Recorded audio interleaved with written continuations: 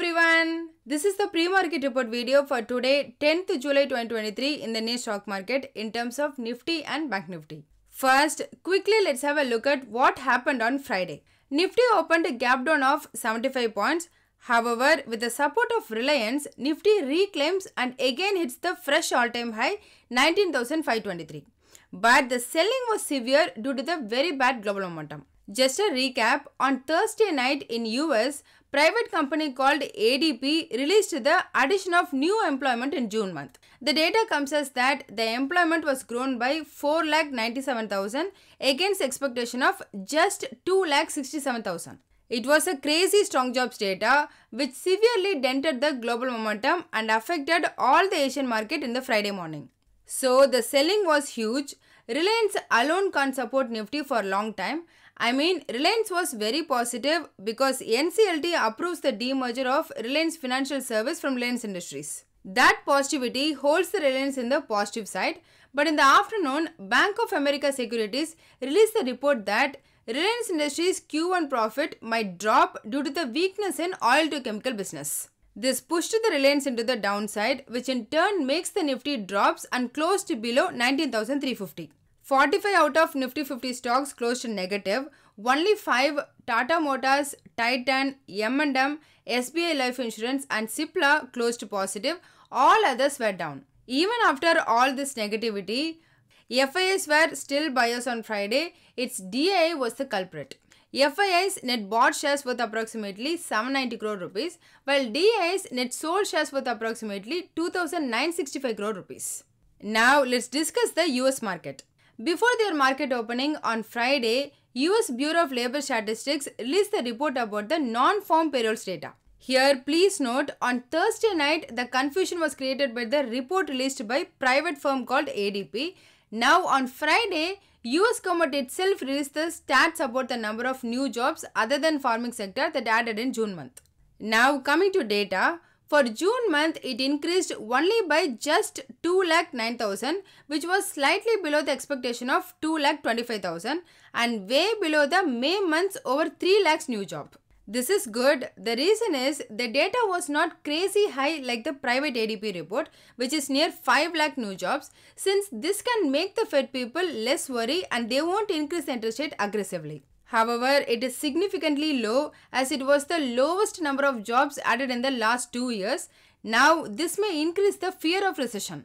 Anyway, so because of this bad jobs data, for most of the time, S&P 500 was traded in the positive side. But in the last 20 minutes, US clothing brand Levi's earnings warning triggered the profit booking and made the S&P 500 to close marginally negative. Year to date, S&P 500 increased over 15%. In comparison, year to date, Nifty increased just a little over 6%. So it's kind of understandable since from this week onwards, it's not just for Indian market, for US market also, it's result season. In addition, coming Wednesday, US June month inflation number is scheduled to release. At the end of the day, Dow Jones down by 0.55%, S&P 500 decreased by 0.29% and Nasdaq to marginal negative 0.13%. Regarding VIX, surprisingly, despite the negative close from over 15.5 on Thursday Nifty, it drops below to less than 15. Along with all these, US Labor Department released the unemployment rate, which comes as 3.6% and it was in line with the expectation, so there was no drama there. Coming to Indian areas, it's all down but not as much as it was in the Indian market. Earlier on Friday in Indian market, Infosys, HDFC Bank and ICICI Bank all were down by over 1%. However, in US market, all of them were down by just less than 0.5%. So these areas numbers, I don't consider it showing negative today since it's not. Moving on, about Gift Nifty on Saturday morning, it closed at 19,458.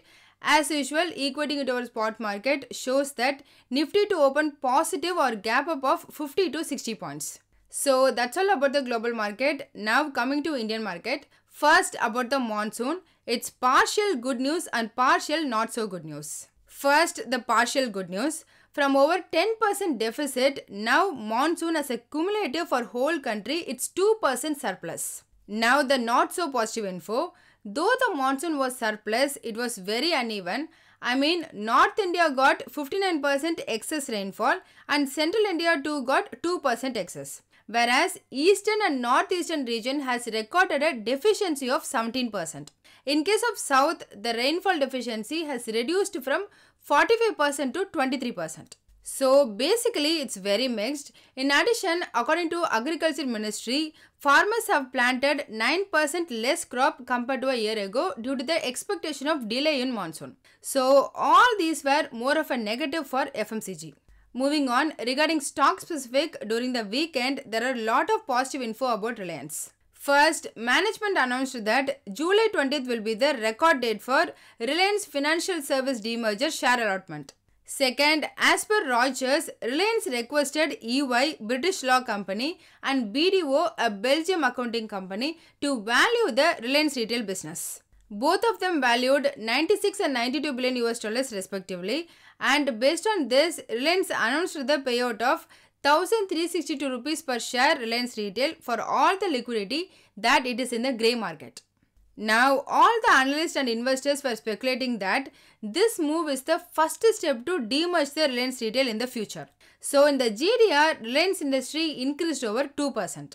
As a summary, US market closed to negative, but global momentum is improved and more of positive as well. Even SGX Nifty indicating gap up opening of 50 to 60 points. However, there is an increase in tension and conflict in Euro-Russia issue.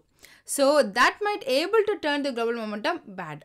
About the things to look out. First, before the market opening, Chinese inflation data is due, and in the night, lot of FOMC member speeches are scheduled. In addition, Reuters is going to release what consumer inflation number that we can expect for June month. Again, the official government data is due on Wednesday. In terms of technical, on daily chart, Nifty forms a medium red candle with a long upper and short lower shadow, and Nifty closed lower for the first time in the last 2 weeks, but still took the support at 19,300 and it makes a higher high formation. Technically, this pattern indicates rejection of buyers at the new highs. This could also be considered as short-term top reversal pattern. So, on the daily chart, Nifty could not continue with the positive momentum, and also Nifty breached 5 days exponential moving average support in Friday session.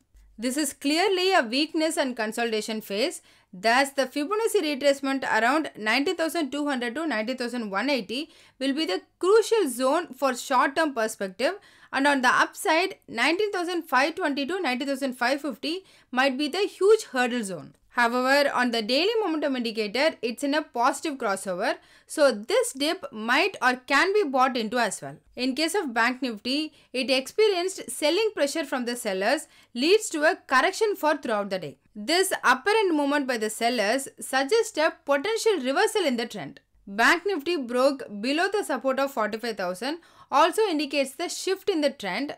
However, a follow-up action is required to confirm and sustain the downward momentum. If it manages to sustain below 45,000 on a closing basis, it is likely to continue its downward momentum towards the levels of 44,500 and 44,200. Moving on, based on options engine open interest, some number of put options were unwound between 19,450 and 19,500.